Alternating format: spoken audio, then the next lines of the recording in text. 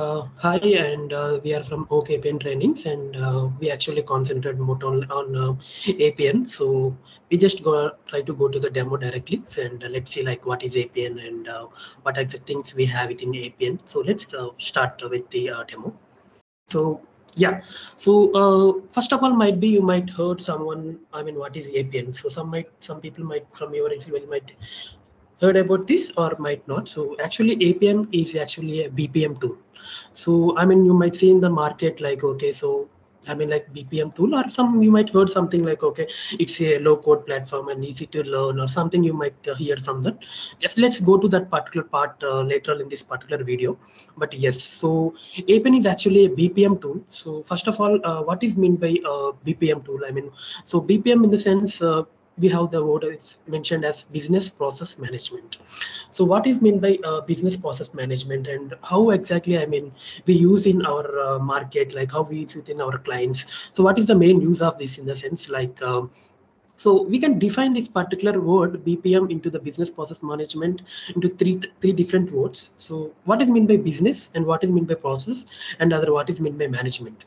So business in the sense like we have our different type of clients, right? So we have like insurance, we have pharma, we have automobile, so we have retail. So there are a lot of the clients. So for suppose like we say like okay, so you have a client like a banking system, like let me say there is an X company which is provide you a loan. Okay, so suppose like they provide you a loan.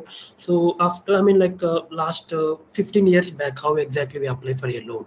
So we used to go to the bank and we used to fill some forms and we used to apply for the loan. And later on again, you might visit the bank and also we need to know like what is the process, what is the status, and whether it is approved or whether it is rejected. All we have to continuously we need to go to the bank and we have to know the status. But right now, so I mean how it's got automated. So right now we just go to the net banking or like we have a app in our mobile. So directly we just log in and we just select whatever the amount we want and we just submit, and automatically within a fraction of seconds your loan is approved and will be money is created into your account. So from last 15 years to right now, what exactly things are getting changed. So it's totally digitalizing, right? So the digitalizing and there will be a lot of improvements so in the business, and also like you can see like how it's got automated. So these all things like digitalizing the things or improving the things or automating the business. So this all will come under the part of the BPM. So that is something called business process management. How we are able to manage the particular business so that it will be helpful to the both the end user and also to the business persons. Okay, so right now I mean like of course like we have a lot of tools we have it in the market, right? Okay, right now we have I mean like we have Pega, we have APN, we have IBM BPM, so we have Mendix, we have out systems. So there are a lot of tools we have it in BPM. So but most of the leading tools I mean like the last 2 years or 2.5 years back.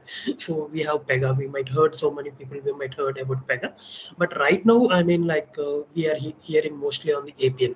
So APN actually right now is having a lot of demand in the market, and there are a lot of clients or a lot of people actually are moving into the APN. So I mean why? Because I mean that is the flexibility APN will provide you, like that is the level of automation APN has been done in the recent last 2 years. Like we can able to build the applications very fast. So let's go like I mean let's see like okay, what are the things we have it on APN. So let's go to the next slide. So you might know like okay, so it's actually APN is a full stack development tool. So what is meant by full stack? Full stack development in the sense like we might have a front end and we might have a back end. So we'll be having the transactions and everything we'll be having from the front end to the back end. So the full stack development in the sense where we'll be handling total front end and the back end. So I mean, like Java or Python. So there are so many languages we have which actually support the full stack development. So something like the Appian is one of the part. So so in Appian, like we have like two things we can able to install our Appian in our systems. One is on premise and another one is cloud. So what is meant by on premise? So on premise in the sense like so I mean it's something like okay, the control and everything will be handled from our side. So the servers like so mostly we will be installing on the servers. So the particular servers control and everything will be handled from our side. So, and if it is what is meant by cloud in the sense, so Appian, there is a Appian corporation team. So there is something like, so like we have the Appian corporation, so which are the heads of the Appian, so which they will be providing the cloud environment for us. Suppose like okay, you are working in some company and you are that particular company is looking for Appian, so you can directly contact Appian corporation team, and so there will be some budget and everything XYZ. So you will be providing. So you can choose either on-prem or cloud. So if it is in cloud, so servers and everything will be handled by them, and they will provide you the different type of environments we can able to use. So that side, like other technologies, like we have dev, we have the test, and we will be having the production, where I mean of course totally depend upon the project. Like we have might be dev 1, dev 2, dev 3, or test 1, test 2, test 3, like that. So in the similar way for Appian also, like we can have dev, test, and production environments, where we can able to deploy our codes whatever we developed, and we can able to use it. So the production is something which will be used for the end users. So we'll go to the next. So we have something called in Appian, we have something called process models. So what is meant by process models? So it's not only in Appian, like if you go to any of the BPM projects, like if you go to any of the BPM technologies like IBM BPM or Pega, or if you go to any BPM, we'll be having something called process model. So what is this particular process model in the sense, like it's actually define the requirement. So whatever the requirement you having on that particular scenario, the particular scenario requirement, actually it will be can able to define with the help of the process model. It's actually define your business flow, the logic, business flow logic we can able to define in the process model. So for suppose in the current example in your screen, you can see like suppose like we have a customer request. So let me say like you have some issue with your transaction in your bank, and you just drop a mail to the customer care support at the rate of xyz.bank.com, something like it. You send a mail. So once you send a mail, so I mean you can see like okay, in the current request, so once you send a mail, the particular mail will might receive to the customer service, and in Appian, so we can use some external systems or something. We can use artificial intelligence, we can use machine learning also, something like that. We can have a flexibility to provide okay whether it will scan that particular mail what to send, and automatically we can able to define the flow. So okay, once I said let me say I have issue with my transaction, so it will scan and it will know like okay whether this particular request need to the go to the sales team or should go to the support team. So my request is related to the transaction, so either some other person can check it, or they can assign to the particular team, or it can be done with automatically also we can able to do it. So then if you see the current example, so it's something like the sales request, like related to the credit card, or let me say you want something like the some different type of loan or something, it will go to the sales team. It is something like request for the some issue with your transaction, it will go to the support team. So like that, so we can able to define the flow of your requirement. So flow of the business we can able to define with the help of the process models. So apart from that, I mean we have a lot of things like in your process models we can able to have something like you can able to handle exceptions, we can able to handle escalations. So there are some different type of concepts, especially for the BPM sector. We have something called escalations, and we have something called exceptions. So I mean if you are going deep into the things into things, and you can definitely we can able to understand the what is the meaning of exception and escalations. I'm not much going into the depth, just I just wanted to give overall what is a process model. Okay, so another thing we have it in our Appian is something called groups. So the main thing, like any application, like it's not only in Appian, like if you go to any technology, so we need to manage the security. So security is something like how exactly we can able to manage. So for suppose there is some external person who want to apply a loan. So let me say there is one user, he applied for a loan. Once he applied for a loan, it should go for approval for one step of approval, and later on again it should go to the second step of approval. So first step of approval he can see some of the things, and the second step of approval he can see some other things he can able to see it on his screen. So how exactly we can able to define the security? So the things and everything we can able to handle in the groups. So we have in Appian, like we have some objects, So totally Appian is an object level. So we have a lot of objects. So what we have covered in the previous process model is one object. So we have something called groups in our Appian. That is actually an object. So with the help of that particular groups, we can able to define the security, like, okay, which particular task was assigned to which particular team we want to assign. So the particular teams and everything we can able to define in the with the help of the groups. But the only thing we need to know in Appian is, if it is necessary, then only we have to create a group. If it's not necessary, then it's not required to create a group in Appian. So I mean, like in Appian, like we actually have something called so news tab. So I mean, usually I mean, like we have something called a news tab. So what is the use of this particular news tab in every applications? In the sense, it's actually something like we have it our Facebook, or in we have a feed, right? So in the where we can see a lot of information. So like that, here also we have something called a news tab. So we'll be having a lot of feeds. So what is the main use? In the sense, let me say I applied for a loan. Okay, so once I applied for a loan, so it will, in the news tab, it will, we can able to post it. Okay, some X person has been applied for a loan. In the next level, so once some other business users can see it, and okay, so someone has applied for a loan, so I mean, let me look into that issue. I mean, let me look into that particular request, or let me put some comments so that some other person we can able to assign. You can able to assign that request to some other person. Let me say X person, the request has been assigned, and if X approved it, then you can able to show that particular status as well. Okay, X approved this particular loan. Again, it will go for some other person approval, and he can also able to approve it. So like that, I mean, details of the request, or you wanted to put some comments, you wanted to congratulate some other person, so everything. So internally within the particular project, so within the particular applications you wanted to, internal users, they wanted to communicate, in that case we can use the news. Okay, so I mean, mostly in the market, like around I mean, I can say it like around, so 70% of the projects mostly will not use the news, but yes, there is an option Appian will provide for this, and we can definitely use it. So I mean, comparing with other technologies, like we can also have in Appian, we have something called reporting. So what is meant by a reporting? So reporting is something like it is something like a graphical representation of the client data, right? So I mean, whatever the data we have it. So if you wanted to represent in the part of the reports, we can able to do it with the different type of the reports which we have it on Appian.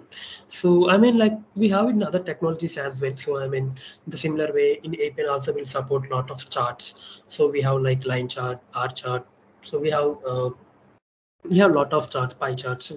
So apart from that, I mean, actually Appian will support some external charts as well. So whatever different type, like Google combo charts. So Google charts also we can able to add the particular plugins in Appian, and we can able to use it. So I mean, a lot of things we can able to do it in Appian.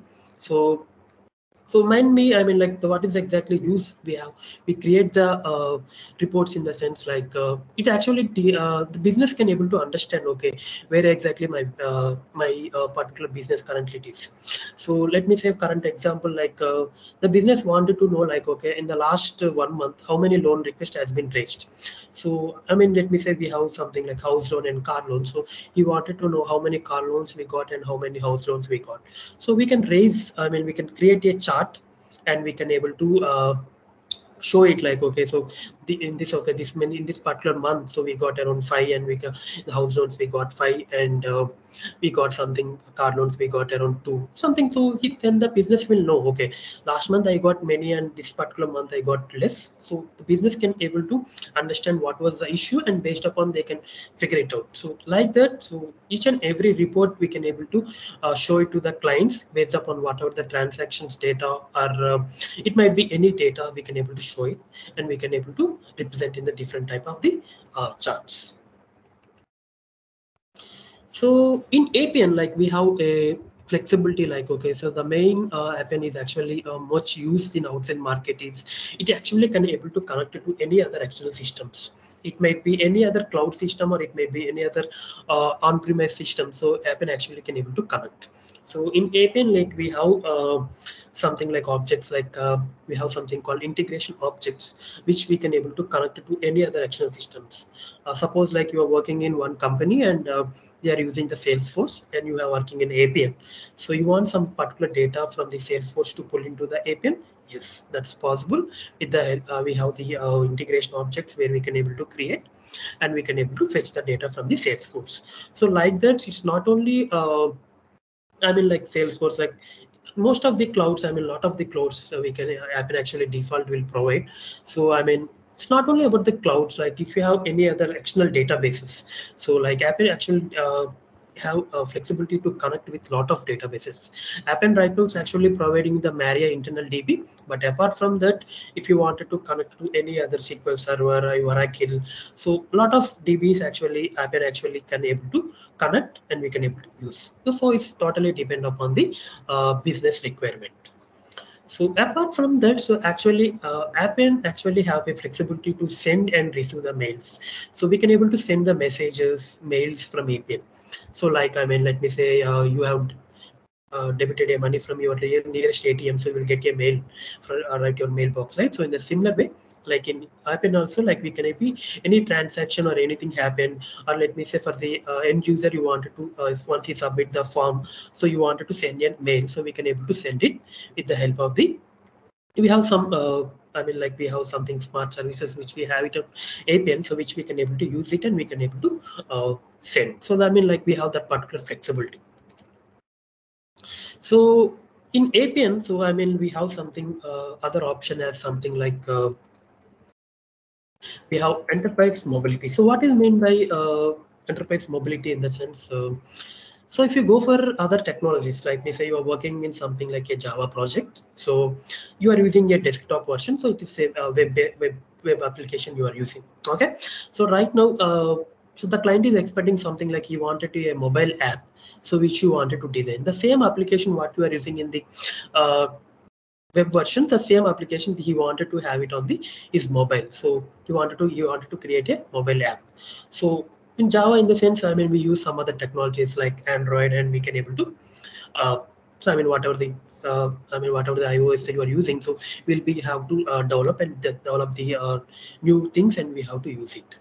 But it's not required for Appian. So Appian actually have something called Appian mobile app. So whatever the application you are building, so we can able to use the same application in the desktop, or we can able to use it in the tab, or we can able to use it in the mobile. So the same application we can able to use it in any way. So it's not a rebuilding the things. So that is the main reason, like, okay, so you can able to make the things very fast. So that is the main reason, like it's also most of the clients are looking, because we can able to make the things very fast, build the things very fast, and it is more flexible. So that is the main reason, I mean, so we can able to we can complete our tasks, or we can see the images, voice, we can capture the locations, we can uh, give the signatures, we can take the photos, videos, everything is possible in APN. So that particular flexibility we have. So that is the reason. So right now you might see like a lot of applications, we got apps and we will be using, right? So that, like that of, especially in the BPM sector, so adding an application in the mobile, it definitely is much required. So suppose like you might have something called background verification when you're joining a company. So once you upload all the forms, it will go for a background verification where agent will come to your address and you'll be verifying the things. So this and all we can able to use the help of the mobile he wish to do. So like this of things as well, so we can able to possible to do it in Appian. So that flexibility we have mostly in Appian, so not rather than rebuilding the things. Yes, so I mean, mostly, I mean, that's the some of the things I wanted to explain you in the part of the APN. So coming to, I mean, like our particular things, like coming to the oak. So we actually, I mean, like we are in the market from last around 1.5 year to 2 years, and we have given a lot of corporate and also the retail sectors. So we have given a lot of trainings. So usually, I mean, like we have something like we define our curriculum in the standard way. So let me show you our particular curriculum. So I mean, we initially, I mean, like start with some different things, like, okay, what is community, and what is the APN community, so what is the things we can able to do. and how we can able to register the environment from the community. So I mean, we have something lot of things like the academy forum. So what is the use of all these things? So we actually explain the initially 1 or 2 days, we explain all these things, and later on we go with all the objects. So we have a lot of objects, as we said. So we'll come with a real-time project. So what are the real-time scenarios we have it on project? So we will be using the real-time project. Sorry. So we'll be going with the real-time concepts and real-time use cases. So we'll be creating with the POC based. So we'll be having one POC, and we will be building that particular POC with the real-time concepts and all the concepts related to that particular POC. And with the help of the data we have it from the particular POC, we build the end-to-end project. So we will go. I mean, like we go with all the objects. So I mean, like the groups interface. I mean, what are the things we cover in the curriculum, like grids, paging grids, edit, insert, update functionalities in editable grids, dynamic grids, validations. So I mean, lot. I mean, like test cases of the expression rules in the process models, all the document generations, or sending an email notes, or not export to Excel things. So mail, starting the different way of the process models. So something like, I mean, all the concepts even to the records. We have a lot of records, we use a lot of reports sites, so web APIs, so connected systems and integrations, so web services, how we can able to do, and what are the things we can able to do it from the admin console. So a lot of all the things. So mostly we cover all the most of the things what exactly we have it in our pen. So that definitely will help you the trainee to understand, get some more confidence when they're going for the real-time projects. Yeah, so and also we support something like mock interviews or interview questions or something resume level. So we actually help the particular candidates. Yeah, so yeah, so I mean, mostly, I mean, we give training around 35 to 40 hours. So it will be around 35 to 40. It's depend upon the, I mean, the how the training goes, and it might be prior, it might be delayed based upon the discussions and based upon the trainer and training. And the every day it will be a recorded section, and the recorded section will be provided to the candidate with so as I said, like the project real-time use cases and everything will be covered. And yes, so we have certification. So we have some we will help them to, I mean, like certification. So what are the concept we have it in the certification. So right now in Appian we have associate developer, and we have senior developer, and we have something called lead developer. So definitely, I mean, like particular training definitely will help to clear the associate developer. But yes, so I mean, we provide that particular level of the standards, and apart from that, so as I said, like support the mock interviews as well. And also we can look into our website. So we have our website, and we you can go through our website, like the things what exactly you wanted to know. So with some information in our website, like you can just google OKPN training, and you can definitely get some website. You can able to, this is our website where you can get some information related to our curriculum, and you wanted to contact us. So everything is we can able to get it from the website as well.